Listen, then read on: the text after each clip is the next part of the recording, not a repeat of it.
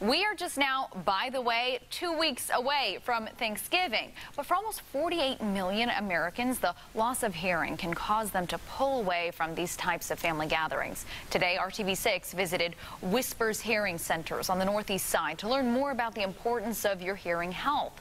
They're recommending anyone who is over 50 or suspects they are losing their hearing to get an easy baseline exam. We learned that today, hearing aids are much more advanced and can program themselves to your specific needs and environment. There are two main styles, the behind the ear style and then the in the ear style. I can show you. With the in the ears anymore, they are tiny. It'll fit just right in your ear, and when it's in correctly, you can hardly see it. If you or someone you know could use a hearing aid, Whispers Hearing Center is giving away 2 for the holidays. You can nominate someone right now to win a free aid. To sign up, just go to your RTV6 app and look for Hearing for the Holidays. He is